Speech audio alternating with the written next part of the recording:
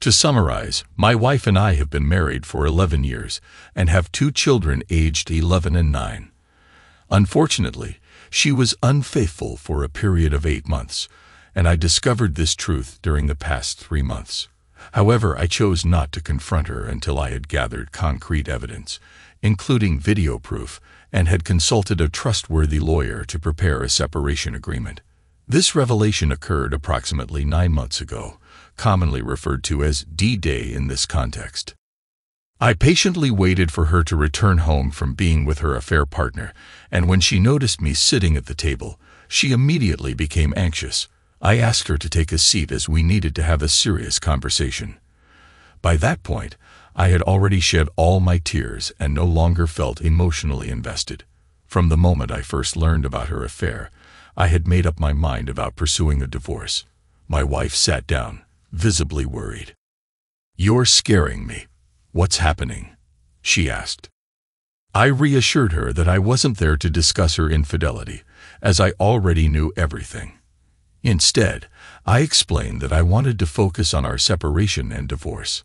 Placing my wedding ring on the folder containing the separation agreement, I slid it in front of her.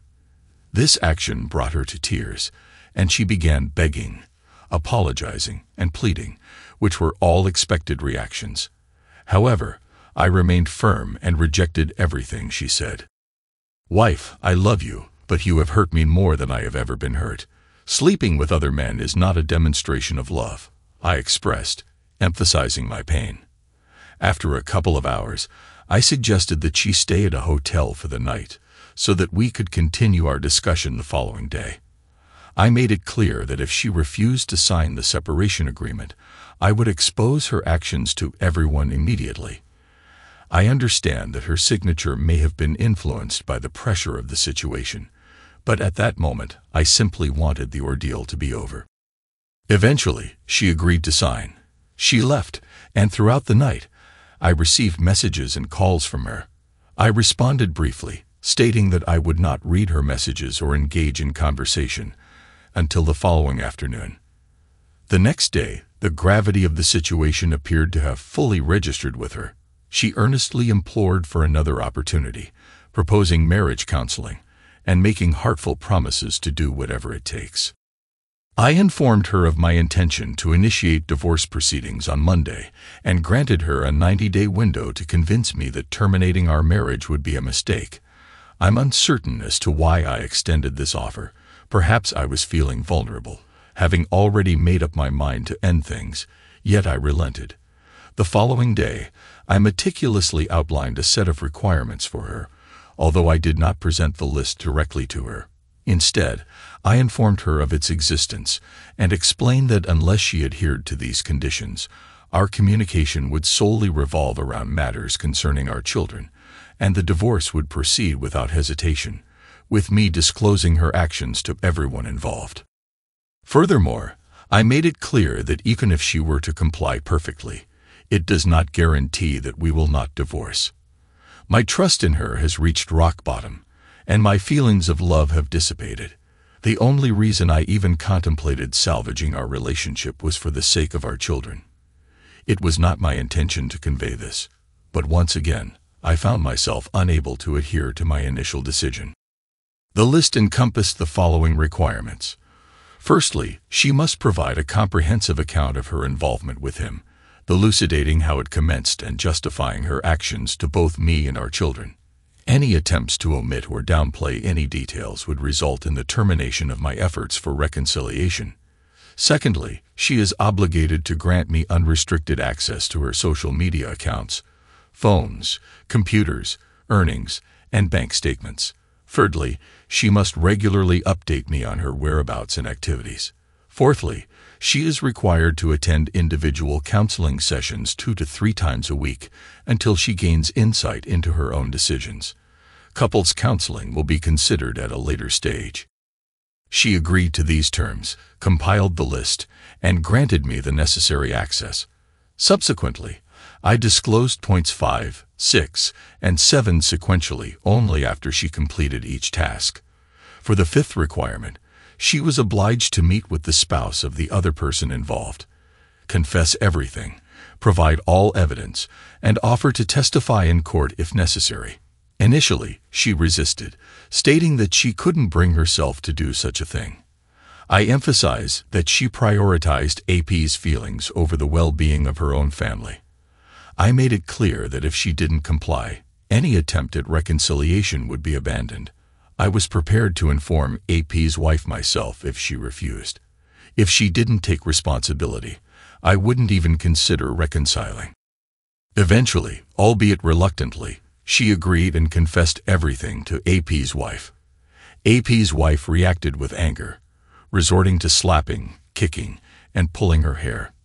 Despite the assault, my wife didn't fight back, and I refrained from intervening to protect her. As a result, she ended up with cuts and bald spots. Later, while in the car, I disclosed to her that AP had been involved with another woman besides my wife. I showed her the evidence gathered by the private investigator I had hired. I must admit I felt a sense of shame for finding satisfaction in witnessing her anguish as she realized she was just another conquest to this man. Following that, she had to have a conversation with our children and explain the likely consequences for our family. Additionally, she needed to confess her actions to our family and friends. As for myself, I decided to engage in a 3-month affair, deceiving her and engaging in secretive behavior. During this time, I would emotionally connect with another woman, aiming for her to understand the pain and humiliation she had asked me to forgive. I wanted her to realize the risk of me falling in love with my AP and leaving her. After 3 months, eventually, I would truthfully disclose everything to her. The 7th step was particularly challenging for both of us. I pretended to cheat using Tinder and showed it to her occasionally. I acted as if I was secretly texting someone. I would disappear for entire nights and weekends, although in reality, I wasn't seeing anyone. I stayed in hotels, rented cabins, and Airbnb accommodations. Most of the time, I would simply get drunk and cry. My wife was becoming increasingly anxious, and I felt terrible as well. I despised it. I mean, I was only pretending. But even that was difficult. She seemed to handle it so effortlessly. I find it increasingly difficult to view her in the same light as before, which is the most challenging part for me. Initially, I wanted to demonstrate my willingness to forgive her, but instead, I came to realize the immense harm caused by such actions towards another person. Currently, we are undergoing marriage counseling, and while she is making some progress, I am struggling more. Some days prove to be more challenging than others. Although I have prepared the divorce papers, I have yet to take that final step. The reason behind my hesitation remains unclear to me. However, we are not as distant as we once were, and at least we have ceased arguing. I suppose that can be considered progress. She expresses genuine remorse, and I am aware that we have a long and uncertain journey ahead of us. I cannot shake off the terrible feeling I experienced while pretending, especially when she seemed to handle it so effortlessly. It has become difficult for me to view her in a positive light. At times, she appears more like a monster to me. I often wish I had ended things on the very first day. However, now we have both come a long way.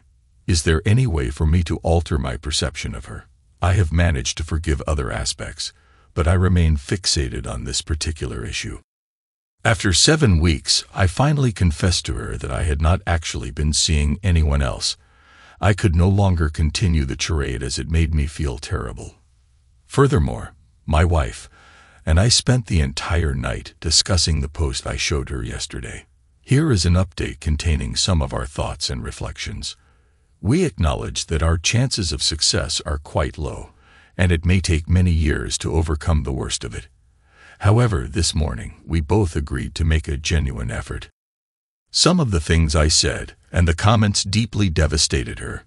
Nevertheless, we managed to have an authentic conversation, even though we do not always succeed in doing so. To all those who expressed strong opinions towards me, it is important to note that being in the midst of a situation like this is vastly different from observing it from the outside. Nothing is clear or straightforward. Emotions are overwhelming, and even the simple act of facing a new day feels almost insurmountable. If I were to attempt to elucidate the arduousness of maintaining clarity of thought and making sound decisions, allow me to present this analogy. Envision yourself living your life atop a towering mountain. From this vantage point, you possess an unobstructed view of the vast horizon, devoid of any uncertainties. Your mind is lucid, your thoughts are coherent, and you possess a firm understanding of your identity, desires, and aspirations. Now, imagine being abruptly plucked from the mountaintop, forcibly confined within a dark sealed box, and spun around at an alarming speed, causing your blood to rush to your legs. The sensation is so overwhelming that you teeter on the brink of losing consciousness. Your thinking becomes muddled, and you are plagued by waves of nausea and dizziness. Desperate to alleviate these distressing sensations, you would do anything to avoid succumbing to the urge to vomit. This analogy is the closest approximation I can offer to convey the profound trauma my mind endured in such a state. It is inevitable to make certain regrettable choices. I firmly believe that anyone would falter under such circumstances. To those who assert that we were causing harm to our children, we respectfully disagree. We have engaged in open conversations with our children, and they are genuinely grateful that we have been transparent with them and involved them in our endeavors. As my youngest eloquently expressed, they consider themselves an integral part of our family. They possess more faith in us than we do ourselves and appreciate that we seek their advice and value their thoughts. We have taken great care to reassure them that we will not burden them with the conflicts between us. Furthermore, we have made it abundantly clear that none of this is their responsibility or fault. They have conveyed their satisfaction in being included in the decision-making process and providing support to both of us. They offer kind words and embrace us tightly when they sense our need for solace. They comprehend that rectifying the situation may not be feasible, but they have made it unequivocally clear that they will feel disheartened if we do not make a genuine effort. The initial months were undeniably fraught with stress, but once the dust settled, they became truly appreciative of being included. Unlike some of their friends whose families are unraveling, they are grateful for not being kept in the dark. Thus, it appears that our children find themselves in a more favorable position than we do. I can only hope that we do not disappoint them excessively. To those who doubted my sanity and questioned my ability to be firm with my wife while discussing reconciliation, let me clarify that I had no intention of offering anything on the day everything came to light. Initially, my plan was to swiftly put an end to it. Even when she returned the following day begging for a chance and offering anything, I still intended to end things. However, in that moment, I found myself unable to follow through. I couldn't bring myself to walk away from her. I felt weak, ashamed, and angry. I wanted her to experience the pain I felt, but deep down, I still harbored feelings for her, even though I couldn't admit it or bring myself to end things. After some reflection, I compiled a list and laid out my conditions. I never anticipated that she would agree to them. The most challenging terms were ones I didn't expect, such as her confessing to the other person's spouse, disclosing the truth to her children, families, and friends. Furthermore, I never anticipated her standing by me during my pretend revenge affair. Honestly, I hoped she would give up, but I also wanted her to endure some suffering. I believed that her suffering would somehow alleviate my own pain. However, it didn't. As she fulfilled everything I asked of her, I could no longer deny that she was genuinely sincere, wanting to mend things, and deeply remorseful for her actions. She has been putting forth her utmost effort to reconcile. Unfortunately, I haven't been reciprocating in the same manner. I have been searching for reasons to give up and walk away, or even attempting to push her into giving up and leaving. There were moments when I was incredibly cruel, unleashing my anger upon her.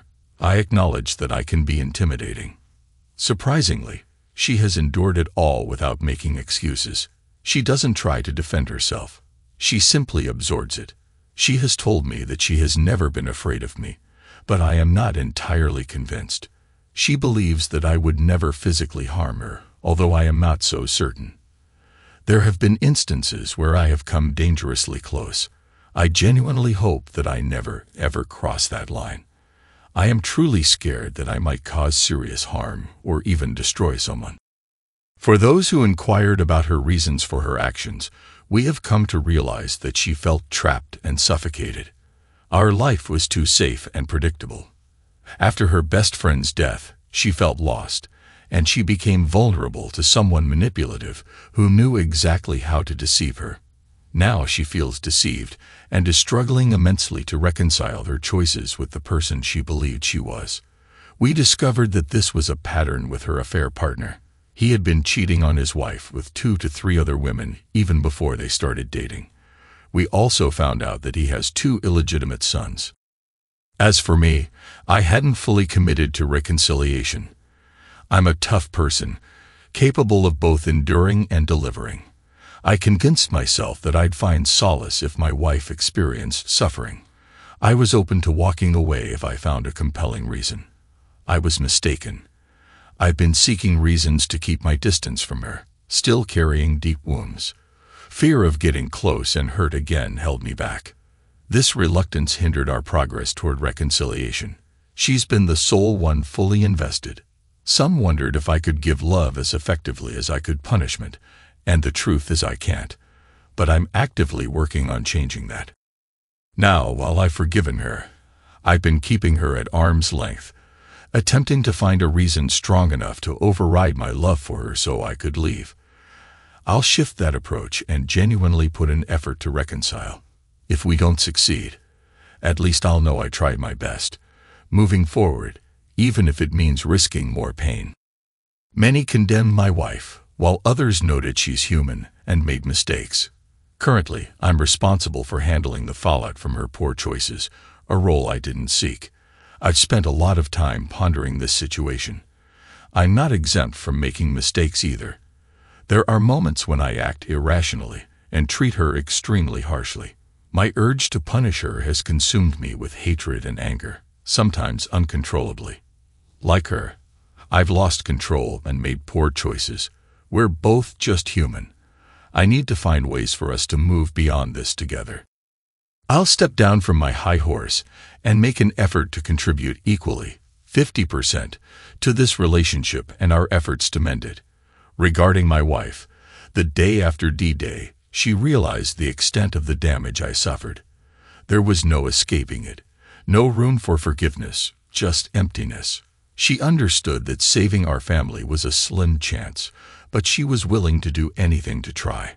It's evident now that she never truly loved AP. She was drawn to the excitement, the illusion. She expressed gratitude for my unwavering and resolute approach. It snapped her out of the affair haze, brought her back to her senses, and refocused her on what truly matters. She believed her punishment was deserved, and it prevented her from hating herself as much. She thanked me profusely for not letting her off the hook, for pushing through. She's been harder on herself than I ever was, and she even contemplated ending her own life at one point, though she refrained because it seemed like an easy way out. I discovered that she's been harming herself since D-Day, hitting and pinching herself, her legs completely covered in shades of purple, a continuous black mark. It's not helping, though. We've agreed that her focus needs to shift towards forgiving herself. Our healing can't begin until that happens. It's a bit strange now that she's set on punishing herself. She's lost all those qualities that initially drew me to her. Her sense of humor, her smile, her well-thought-out opinions, her self-esteem, her loving patience. They've all faded. I find it difficult to rekindle my feelings for her when she's suppressing the very things that made me love her in the first place, the qualities that led me to be with her and marry her. All in all, we've made some progress thanks to the kind strangers on the internet. There's still a long road ahead, but we've pinpointed some major obstacles to overcome. We actually slept in the same bed for the first time since D-Day, so that's a step. It felt nice to be next to her again. I still have love for her, and it's a bit tough to accept. But then I think about my kids, and it gives me the strength to persevere. We'll strive to build something new since the old relationship is no longer here. Update. This will be my final activity on this account as it has fulfilled its purpose, and I'm incredibly thankful for all the help I've received from everyone. There were times when it felt overwhelming, but I'm all right. Well, I should say we are all right. Ever since I committed fully to reconciling, there's been a remarkable improvement. We've even started reconnecting a bit. My wife, or rather the version of my wife I fell in love with, is starting to emerge more and more. We've been attending therapy sessions and making significant progress in our communication. We've also resumed being close regularly. While it's still early days and the odds may not be in our favor, we're making surprisingly positive strides. I'm making an effort to show my appreciation for her every day, and she's doing the same. Although there are moments of intense emotional pain for both of us, overall, we're experiencing more good times than bad. I believe we'll be all right. Our kids are doing well, and I have hope for the future. Update. I've received requests for an update. We're currently living apart. Initially, our reconciliation efforts were going well, and my wife did her part right. However, she's struggling to forgive herself and has a lot of self-hatred. On the other hand, I managed to hide my emotions for a while. The issue is that beneath the surface, my feelings were still simmering. Feelings of emasculation, betrayal, lies, humiliation, and anger were all bubbling underneath. As a result, I regressed into being mean, vindictive, and angry, and I'm no longer interested in being that kind of person. So, we decided to separate to give ourselves some space. We might attempt reconciliation later for the kids' sake. That's where things stand. Sometimes, it's just not possible to fix things completely. I'm not very optimistic about us making it in the end. This story impresses with its strength and inspires self-development. It demonstrates that even in the most challenging situations, people are capable of finding resources within themselves for change and growth. The key importance lies in making the right decisions and persistently pursuing goals. Story 2. My wife, who is 35, and we've been married for 2 years, was a college professor when this story unfolded. She had worked diligently to secure this position and rightfully felt proud of her achievement. Her parents were impressed, and we threw a grand celebration for her graduation and new job. Our entire family was present for the occasion, and we even postponed our wedding at her request to ensure she could pursue her dream job. This job meant everything to her, and I couldn't imagine her jeopardizing it in any way. However, unfortunately, that's exactly what happened. She became close friends with some of her students who were in their late 20s, making them close in age. While it struck me as somewhat peculiar that she was so friendly with her students, while also being their professor, I refrained from expressing my concerns. She mentioned participating in their gatherings, which she described as casual hangouts rather than formal parties. She even shared that they discussed class topics because her students were passionate and dedicated. Despite my reservations, I didn't intervene. Looking back, I regret not trying to dissuade her from blurring the lines between her professional role and personal enjoyment. But she was just so thrilled. She truly felt on cloud 9 and believed she was making a real impact on their lives. She always got back home at a reasonable hour because she didn't want to leave me alone all night, and she didn't go out more than twice a month. I could sense something was off when she stayed out until 2 a.m. I was awake, waiting, and that led to a big argument. She claimed she was only assisting her students, but that explanation wasn't cutting it for me. I insisted on getting to the bottom of things, but she stuck to her story. I asked her to take a break from hanging out with students for a bit, and that set her off. She accused me of being controlling and started crying. She said she was a responsible woman who deserved to have her own life, especially when she found someone who brought her such joy. My eyes widened. She quickly backtracked, saying she got her words mixed up because I was confronting her, and she was exhausted. I was really bothered by her mix-up, but I didn't have the energy to keep arguing that night. I couldn't even bring up the idea of her taking time off from work. I didn't know how or when I could bring up the topic again. I knew I should have acted, but I decided to hold off and see what else she'd do. Things settled down for a bit. She stopped staying out late and only went to work and back home. It seemed good, although she had to grade papers at home, so I gave her space to do that. Then I caught her texting someone, and it startled her. It struck me as odd, but I didn't make a fuss about it. I thought about checking her phone later, but it had a passcode. I planned to create an opportunity for her to bring students over to our place, while I'd be secretly nearby, keeping an eye out. I needed to figure out who these people were and if there was something more to it. She derailed my plan quickly. As soon as I mentioned spending an evening with my mom at the nursing home, she got excited. She called me sweet for doing it, offered to give me a ride, and said she'd pick me up later. To throw me off, I agreed and headed back to the house. It took about 20 minutes. I wasn't sure what I would discover, but I found it hard to believe my wife would do anything shady. A few times, I almost convinced myself I was being paranoid and started heading back to my mom's place. But then I changed my mind and turned back. When I reached the spot, I noticed a different car parked at our house. She thought she had all the time in the world to do her thing and then swing by to pick me up. Seeing that strange car got me all fired up, and I dashed to the front door. My hands were trembling as I unlocked it and saw the most unsettling sight I'd ever witnessed. My wife was getting close with her student, not even fully dressed yet. I quickly took a picture. You know, we're in a high-tech era nowadays. I had my phone out when I saw the unfamiliar car so I could snap a photo of whatever my wife was up to, just in case things were innocent. I might have seemed like the crazy one, but now reality is starting to hit me.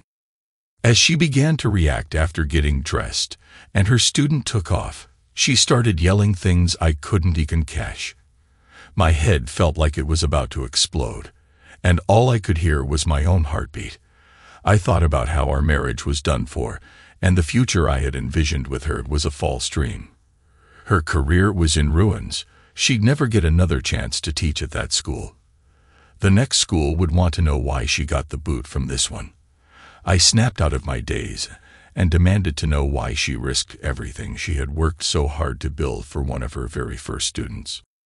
She just stared at me with a blank expression, then spilled that he had invited her to hang out, and she hadn't thought anything bad would go down.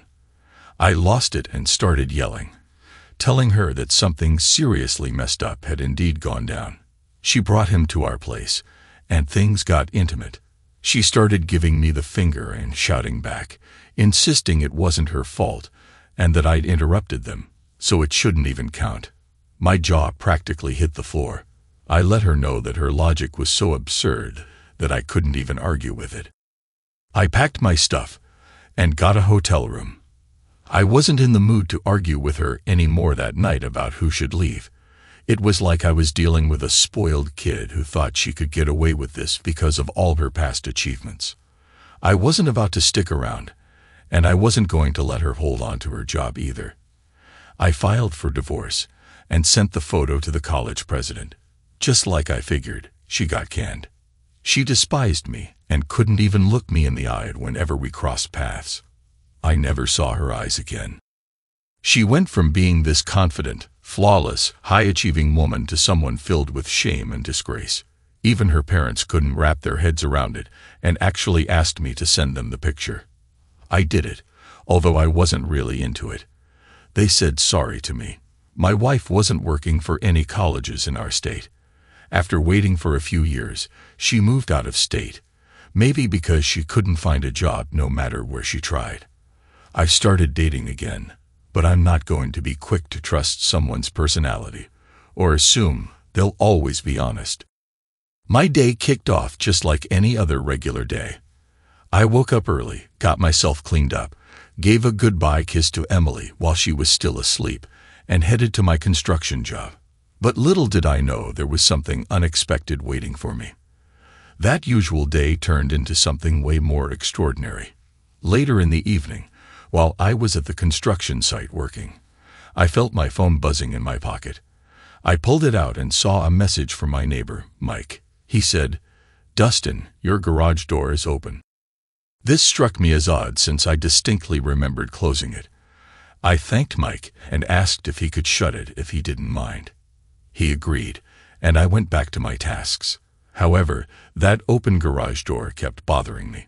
I wasn't sure why, but something felt off. Trusting my gut, I decided to take an early lunch break and drove back home. As I got closer to my house, my heart rate started picking up. I noticed an unfamiliar car parked in my driveway, a car I'd never seen before. In that moment, a sickening feeling washed over me.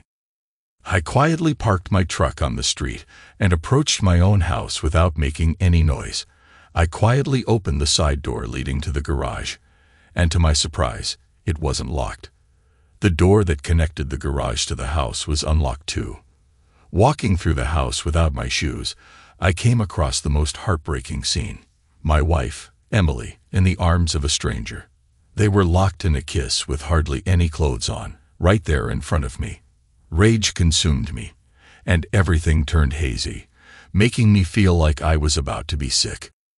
Stepping back a bit, I grabbed my phone, made sure the flash was off, and took a few photos of them kissing. I also recorded a quick video of them together in my own house. In that instant, it dawned on me that seeking revenge wouldn't bring me any real satisfaction. The best way to hit back at Emily was to make her fully realize what she was throwing away. It was time for a smart plan, one that would help me come out of this situation with my self-respect intact. Despite witnessing what I did, I paused to catch my breath, then quietly left the house, my heart feeling heavy like a lead weight, but with a strategy taking shape in my mind. I decided to reach out to a friend who happened to be a lawyer. I spilled the whole story to him and asked for his advice. Considering we were in North Carolina, I needed some proof to possibly lower the alimony I might have to pay. Armed with the evidence, I showed it to my lawyer buddy. Even though he wasn't a divorce attorney, he pointed me in the right direction and helped me understand the necessary steps to safeguard myself. He gave me the contact info for a respected divorce lawyer who could help me out. He said she was really good. When I met with the divorce lawyer, I didn't beat around the bush. I spilled all the details. She explained that North Carolina was a no-fault state, but cheating could affect alimony payments for the spouse getting support. We got the divorce paperwork sorted and talked about our plan moving forward. Emily had no clue what was going down. A few days later, my lawyer and I set up a meeting with Emily at a local cafe. She looked surprised to see me there, her eyes wide with confusion, and asked, "Dustin, what's happening?" I pushed the divorce papers across the table, and her expression went from puzzled to shocked. She stammered, "Dustin, I don't get it." I looked at her, my heart aching, and said, "Emily, I think you do. I saw you with him." Her face turned pale, and I could tell she was getting it. Tears rolled down her cheeks as she said sorry. Even though she was hurting, I knew I was making the right call. Over time, Emily refused to sign the divorce papers. By then, I'd already moved out of our place and found a small apartment for myself, since the house belonged to Emily's parents. I wasn't worried about that. The day after she got the divorce papers, her parents stepped in and offered her financial help to hire her own lawyer. However, her parents didn't have a clue about why I was divorcing their daughter, and I figured Emily wouldn't spill the beans either. That's why I made up my mind to share the photos and video I took when I caught her with that guy in our house. I sent a package to her folks explaining why I was divorcing their daughter. After around 6 weeks, when the divorce hearing rolled around, her parents didn't show up. My lawyer told me she was going to try asking for alimony. She mentioned it probably wouldn't work, but she wanted to keep me in the loop. After hearing what my wife's lawyer said on her behalf, they alleged I wasn't a good provider and had been offensive in court. My wife just kept spinning lies. At one point, the judge cautioned her about telling the truth in court, warning that lying could get her into trouble, which is exactly what she was doing. Luckily, we presented the evidence to the judge, and he granted me the divorce without giving her any alimony.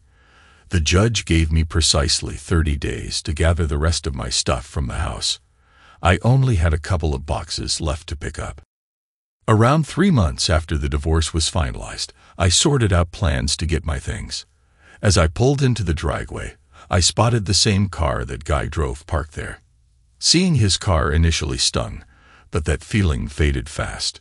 This time, the garage door was intentionally left open for me to collect my stuff. Emily had messaged me suggesting that we meet up sometime, and I received that message one day.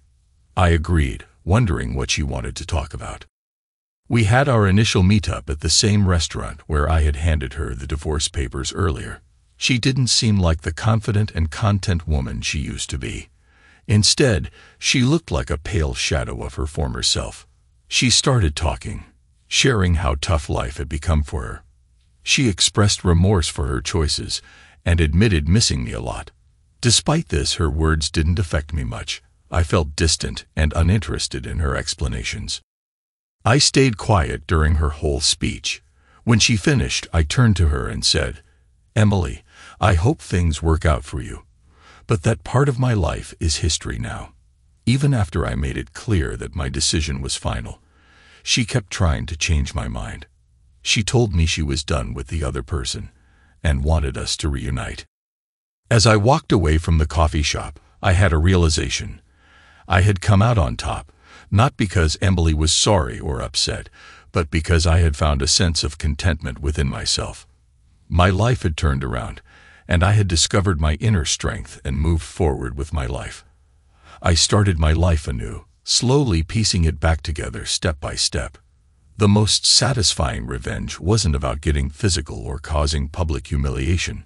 It was about moving forward with more strength and wisdom than I had before. After around 7 months, Emily's father passed away due to cancer. He never showed any remorse for his initial anger when he found out about our divorce. On the other hand, her mother did apologize and invited me to the funeral. I was considering skipping it, but I didn't hold any grudges against her mother. I'm not the type to hold on to feelings towards others. The past can't be altered.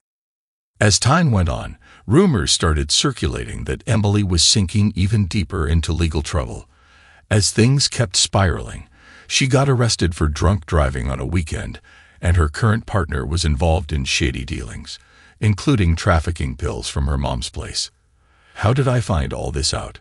Her mother still reaches out to me occasionally. Our marriage only lasted 8 years before ending. This means she might have been entitled to spousal support for about half of that time. However, she went through with it anyway, and that had an impact on the outcome that was reached. This story about divorce and its aftermath illustrates the importance of protecting oneself and one's interests, regardless of difficulties.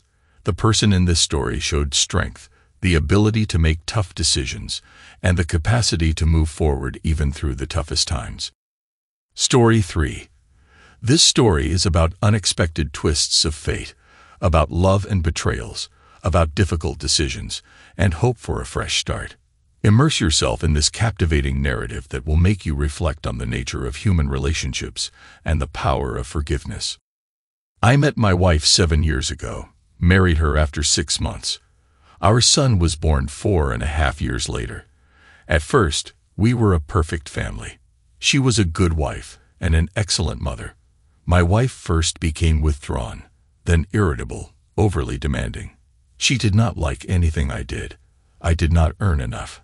I paid little attention to her and the child, although I only lived for the sake of the family.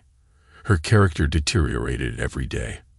But I could not even imagine that she could have someone, although I was told that they saw her with a man in a restaurant. But I did not pay attention to it. I'll never forget that day. We came back with my son from the country house and found neither her nor her belongings nor her documents at home. The savings that we had been putting aside for the renovation of the apartment were gone too. She left a letter where she confessed that all her life she had loved another man and married me only to forget him. And after so many years, he found her, and now she wants to be with him. She thanked me for all the years of life spent together, asked me to forgive her, not to look for her, and to forget her as soon as possible.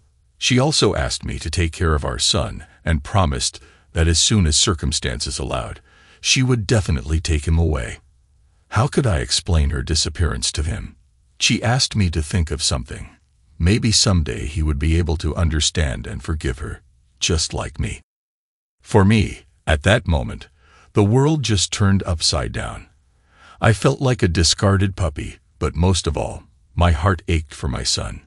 He was very attached to his mother, loved her very much, and the fact that she left us could completely break a child's psyche. I had to lie, saying that Mom went to Africa to treat sick children, and as soon as she cures everyone, she will definitely come back. And why doesn't she call or write? I told him that there is Africa, jungle. There are no phones, there is no mail, but as soon as there will be an opportunity, she will write. It was very hard to combine work and the upbringing of the child. As far as possible, a cousin could pick him up from kindergarten, sit with him, but it was obvious that my son was very much lacking maternal warmth and care.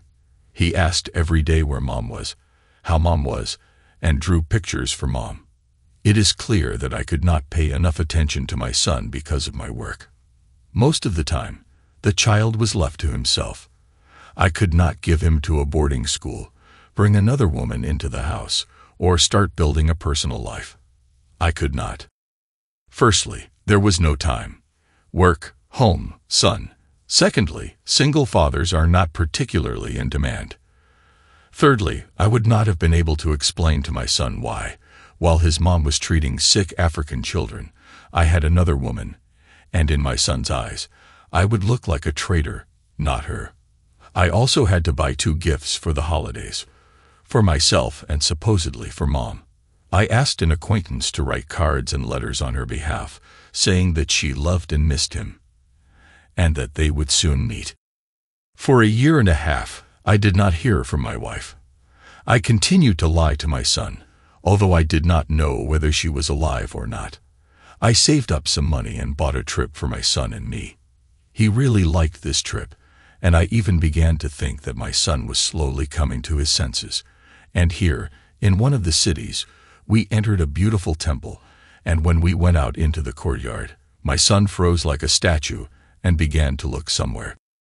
I began to hurry him up, and he shouted at the top of his voice, "Mommy." In one of the novices of this temple working on landscaping the site, I caught familiar features. Yes, it was my wife. She stood looking at us for a while, then cried, covered her face with her hands, and disappeared. I told my son that he imagined it, took him to the hotel, promised that I would find out everything and tell him, and returned to the temple. First, I talked to the bishop, and he said that 4 months ago, a young vagrant had joined them. She looked miserable, almost in rags, named herself, and said that she had mortal sins on her, that she was even ready to take the tenure. I asked to see her, and explained everything, though without going into details. I had to wait for a long time. And finally, she came out and sat down next to me. She was completely different from the wife I had known before. All her arrogance, her insolence, her willfulness were gone. Beside me sat a mere shell devoid of any joy in life, with a trampled and tortured soul. She was broken and crushed. At first, we just sat in silence, and then she began to say that for what she had done, there was no forgiveness, that she was not worthy to be a mother, and in general, had no right to live. And it wasn't just that she had abandoned us with her son, although according to her, not a day went by that she didn't think about us. There was something worse. I thought it couldn't get any worse than what she did to us, but it did. Before me, she dated a guy she was madly in love with. He was from a local youth group of gopniks, but he knew how to woo beautifully. They even planned a wedding, and then he went to jail for robbery and murder. He himself asked her not to wait. He said that after he got out, he would have no plans for her, but he told her that on purpose not to break her life. He didn't want her to wait. And then she met me. She didn't care anymore. And then he got out early and found her himself. He said he couldn't forget her. Feelings flared up again. She didn't want to deceive anyone, to live on 2 fronts. That's why she left, though it was hard for her to part with her son. He convinced her that the son would be a burden to them until he unwinds. Let him live with his father. Only later it turned out that he did not want to bring up other people's children and wanted only his own. Now the most important thing. When she went to him, she was pregnant by me. On all terms, he immediately demanded an abortion. Since the term was already late, the abortion came with complications. The more it was done in a cheap clinic, almost criminal. She got an infection, and she can no longer have children. She had an abortion while married. We are still not officially divorced and married.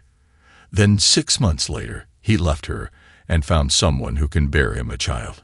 To return to the family after all that she did, she simply could not. She had no right. She tried to commit suicide, but she was saved. Then there were 3 months in a mental institution, walking with a pillow, saying that it was her child, then wandering, sleeping wherever she could, eating whatever she could find, and finally ending up near this temple where she stayed. They took her in, gave her shelter, she confessed, and now she belongs here. She said that she would beg the Lord for forgiveness for everything she had done until the end of her days, and would pray for me and my son. To this, I answered her that she deprived one of my children of life, another of maternal love and affection. She made me lie to my son, but I am not going to lie to him all my life. She decided for us, for all of us. And now, if my son had not seen her, I would not even go near her. But he remembered that mom, a real good mom who treated sick children in Africa, and to betray my son a second time, I will not allow. So she is now immediately packing her things, changing into worldly clothes, and we are going to the hotel where her son is waiting for us. And from there, we will go home. She should beg forgiveness not from God, but from her son, and not with prayers but with good deeds. She began to protest, saying that she could not, to which I replied that in that case I would bring my son here, and then she would tell him herself. But if he found out the truth, it would break the boy, just kill him morally. He would shut down, become bitter. I can't say that I was wrong, and it wasn't her either. He saw her, and he's tired of living a lie. He only raves about his mom coming back. And if there's a drop of humanity left in her, she'll come with me immediately. She obediently changed her clothes, packed her things, said goodbye to everyone in the temple. She had a long talk with the priest, and in 3 hours, we were at the hotel where our son was waiting for us. I will not describe their meeting, a lot of tears, emotions, and everything else. Back home, you can see from her that she's repentant. She won't leave her son, and he won't leave her. In character, she's the opposite of the wife I knew before she left. She is soft, submissive, and she has become devout. She regularly attends church, prays constantly, and quotes the Bible. Now, as for our relationship with her, she tries in every possible way to beg for my forgiveness. She tries to pick up the pieces of what she herself destroyed. I, of course, in this plan to meet her, do not go, but especially also do not resist. Maybe some time will pass, and I can forgive her, but to date, I made it clear to her that she returned only for the sake of her son. Thanks to everyone who took the time to listen to today's stories. If you enjoyed it, please consider liking and subscribing if you haven't already. Feel free to share your thoughts on the events in the comments below. Take care.